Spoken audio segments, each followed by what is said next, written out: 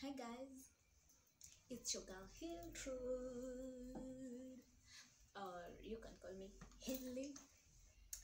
Anything you wish to call me, I'm loyal. So I'm here with another video, and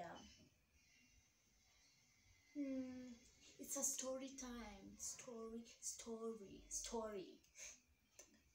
But then before I start, I'll wait for you guys to subscribe. And by the way, today I'm not taking tea. I've got a cup of choice. Oh, a glass. I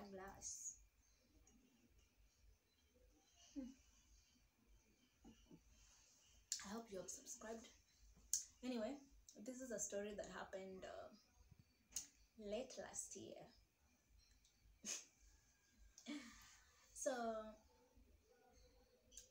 if you have watched the first videos that we did, the first two videos, I got my two sisters, Angie and Val. So this happened. Angie got sick, and then I took her to the hospital. So at the hospital, when people they're conducting tests and stuff, so I had to remain outside, at the sick bay waiting room, to wait for her to get tested and get medical checkup and stuff. And so I don't know if I had my phone with me or I didn't. Okay, I think I had my phone, because I remember that day I was just from school, like my classes were done by around 11, so I came back home and took her to the hospital. But I guess I had my phone, if I'm not wrong. No, I didn't have my phone. With me. So I'm just at the sick bay, so like I'm so bored, I can't chat and stuff. And then there's this guy that approached me, and he's like, "Hi, I know you from somewhere." And I'm like, "Okay, what do you mean? I've never seen you in my goddamn life. Who are you?" And then he says that I even have your number. I'm like, "Hold on, how is that possible? I've never even seen you. So how is that possible?" Then I tell him, "Okay, if you have my number, what's my name?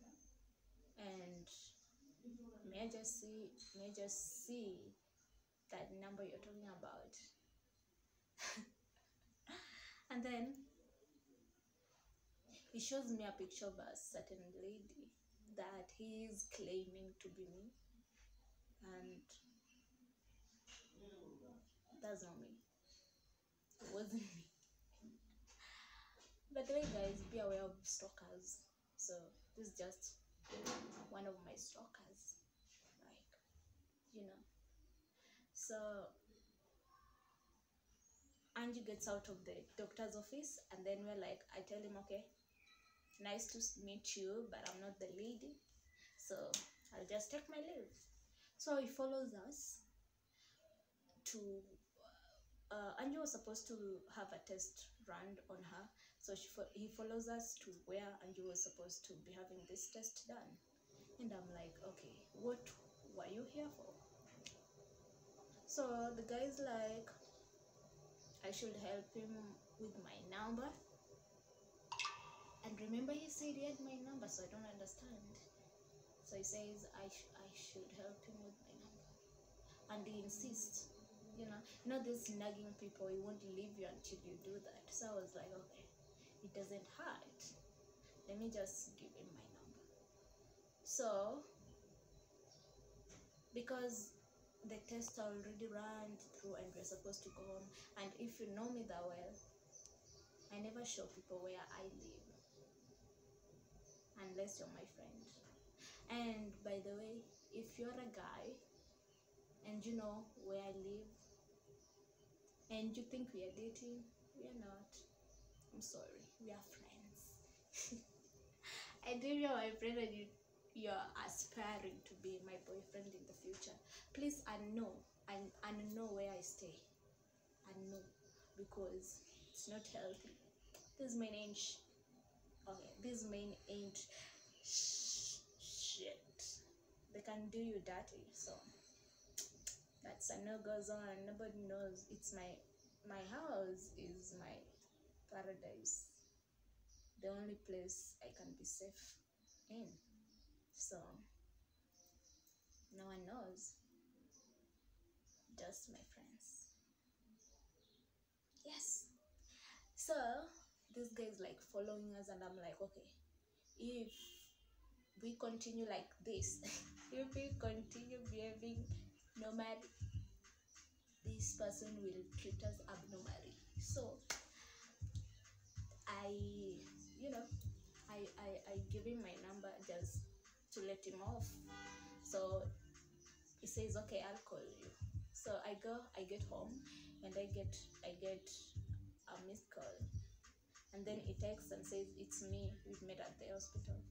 And then immediately I block him. So I block calls, I block WhatsApp, I block normal messages. Yeah.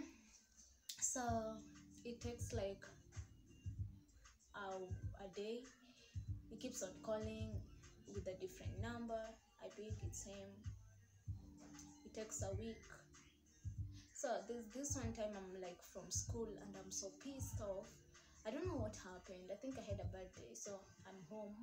I'm just like opening the door and then just sitting to relax, and then I get a call. I'm like, hello, who's this? And then the caller says, it's me, and I'm at your place. I'm like, hold on, what do you mean you're at my place? How did you even know where I stay? See how funny that is? So I'm like, really think.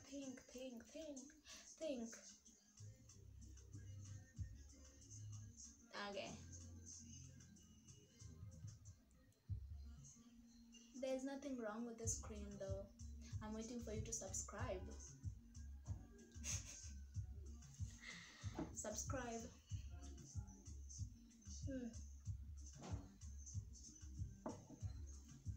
Also, I'm like, really think.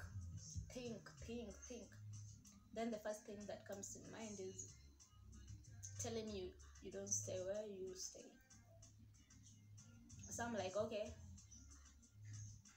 I moved out. I don't live there no more. And they get pissed off. And tells me, okay, let's meet up. I'm like, dude, don't you just realize I don't want anything to do with you? Why are you doing this and stuff? So I hung up and block him. And if you guys can remember, okay, my friends can remember, because I think I posted that last year.